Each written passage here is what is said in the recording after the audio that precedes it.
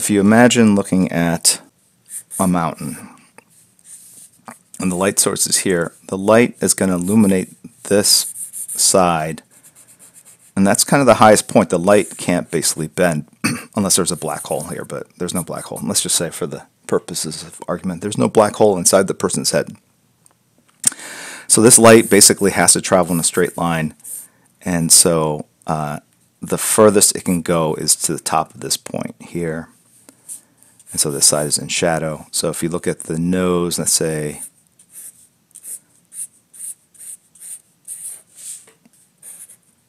all right, if this is these nostrils, and we're looking up on that nose, this light, it basically hits this line here, and that line represents this point.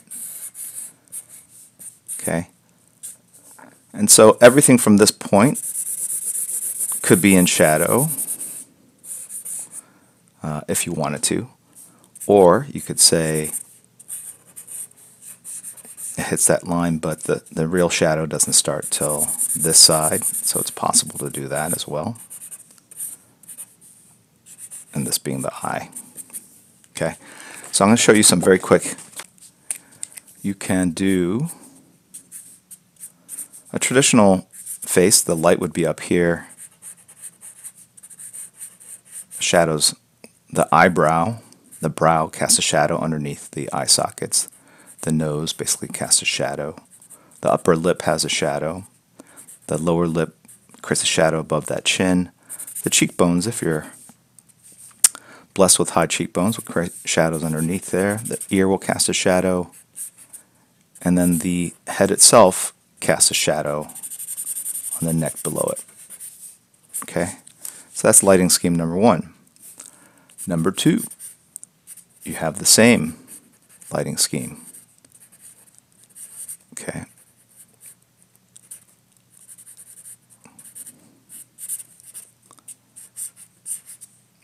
But in this instance, the light is even more intense, so that the shadows are darker. And then the shadows basically fall within the if you look at a skull, right?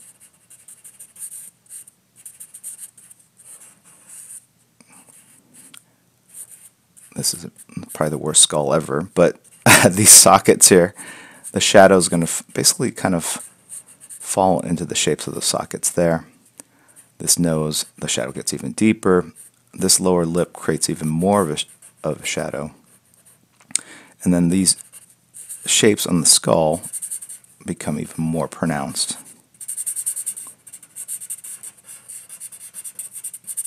Okay?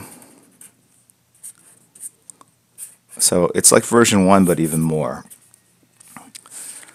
And then you can even go further with that and say, well, this brow, this nose, it's almost like the nose pops out of the shadow there. And the face is almost entirely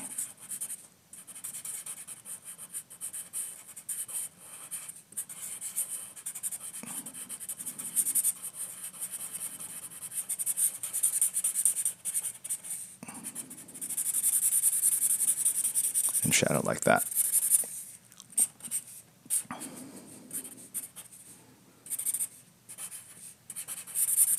Okay, does that make sense? The face, the shadows do depend on the facial structures for sure. I'm just using a very generic kind of face with actually very Caucasian features, I guess. But the ear itself actually even casts a shadow onto itself, so that's why a lot of times when you see me draw something, I'll draw the ear completely in black. And then this head casts even a darker shadow and a bigger shadow across. Then you can do side lighting schemes, right? Where the nose, I was kind of illustrating with that pyramid or mountaintop, this nose itself creates a shadow. The eye socket creates a shadow, so the shadows are to that side. this spot here on the upper lip, cast a little divot shadow, upper lip, and then the side of this cheek. This chin side of that chin, sorry, side of that cheek, side of that temple, and you have that. Okay, because we're on video, actually I can just show it on the same illustration, and you can do a time lapse and see it. So as that shadow as this light source gets more intense, this nose shadow will get cast deeper. The same way, like your shadow in the course of a day gets longer as the sun sets. When the sun's right above you, the shadow's right underneath, and then as it kind of moves away from you at an angle, your shadow on the ground lengthens and distorts. And so now these shadows start getting deeper and darker on the side of this head here.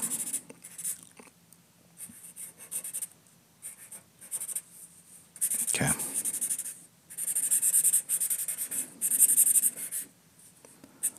And then it can go even darker still. So that top part of the upper lip, this gully, like right there, this, if you look at the upper lip, lower lip, the chin,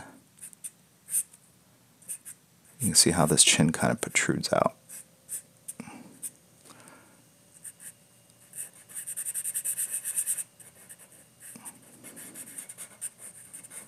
So imagine this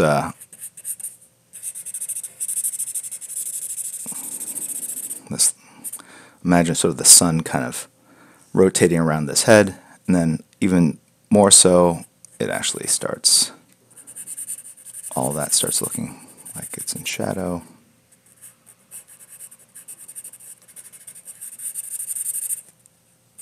And then it starts coming across the forehead.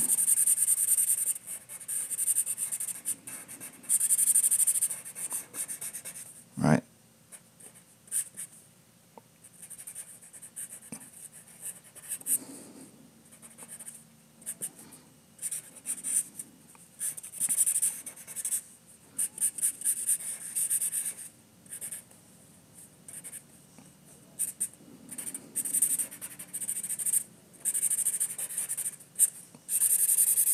Right? And then if it keeps going, it entirely becomes all black itself. Okay. Oh, I'll do one last head. I forgot. Then there is the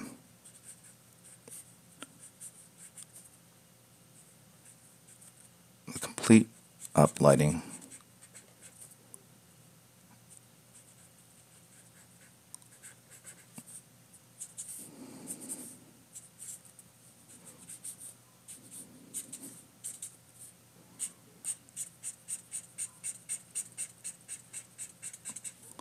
Right.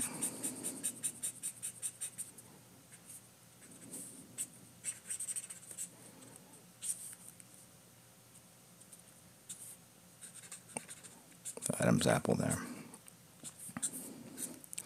And this is when like they're holding a candle underneath their face, essentially. So if you really get into it, there's probably like 20 different ways you can kind of light a face. Actually, infinite probably, but 20 really distinctly different ones. And if you want to teach yourself, you can maybe flip through different comic books and see how different people approach it and put the classifications together. There's one where there's like a strong front light source and then a weak back light source, and so you get strong shadows, but then you have reflected light on the other side of the head. Okay.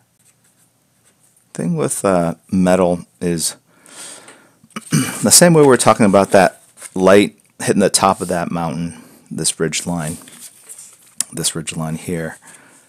I'm looking for the highest point of, let's say, this cheekbone here, and this line, the same way I've done it on the nose, is going to be on that cheek. But rather than doing a straight line like that, which you can do, the thing with metal is that it can take reflections, and that's precisely what this is. It's a reflection of some element over here reflecting on that shiny silver metal.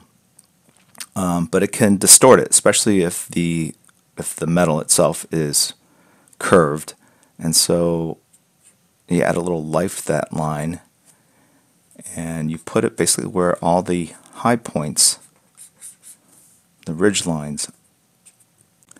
I mean, the easiest way to think about doing chrome effects is if you have an object like this, a cylinder, just run the highlights along the edges near the edges like this, and you can make one kind of thicker than the other. Okay, that's a bullet. Okay, and then to help kind of sell it, although that bullet has a tip that's really kind of, there we go.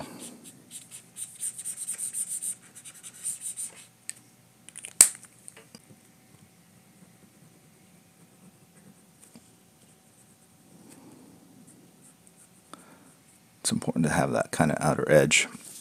That rim lighting is to basically run a highlight along the edge, keep it consistently on the same side, like that. Okay. Another thing about metal is like the more reflections you can put in, the better. And when I say the more, I'm not saying like go crazy about it.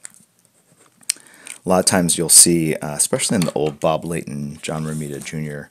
Iron Man, they'll draw, for example,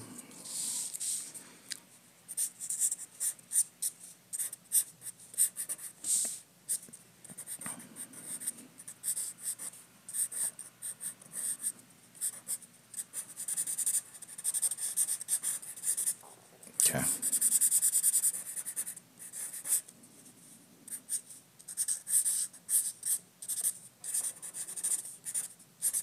You know, they'll draw Iron Man. And then they'll light it in a way where all of a sudden there's like big circle, medium-sized circle, small circle. And they'll kind of do that everywhere. And you go like, wow, that looks really metallic. And the reason why is that, again, it tricks it's a cipher. It's something that tricks the brain into thinking it's seeing something.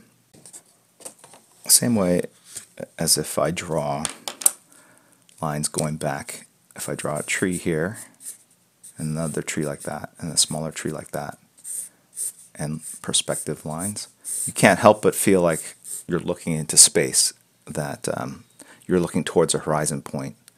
And these objects, even though I've drawn 3 different size trees, that you in your mind think that they're all the same height but just smaller because of perspective. And with those white dots that I just drew on the side of Iron Man is the reflections of lights overhead. Even if Iron Man is out in the middle of the desert, they'll do the same rendering trick, which I think is funny. Because at that point it's become such a cipher that the mind immediately thinks of reflections and shiny metal that it's not really reading exactly what it is. And basically if there's lights overhead, okay, and they're going off in a distance like this, overhead lights, I say in an office space, these are windows. It's these lights that are being reflected on top of old shell head. All right. So just by putting those 3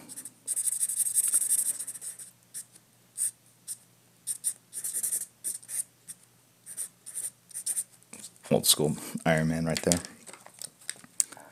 Right. Oh my God. Okay. So that light is here. This light is here. That light is here. And you could do the same thing with these windows. 1, 2, 3, right? So you can basically 1, 2, 3. Okay. 1, 2, 3. And if you kind of do them 1, 2, 3. 1, 2, 3. 1, 2, 3. It starts making it look more metallic.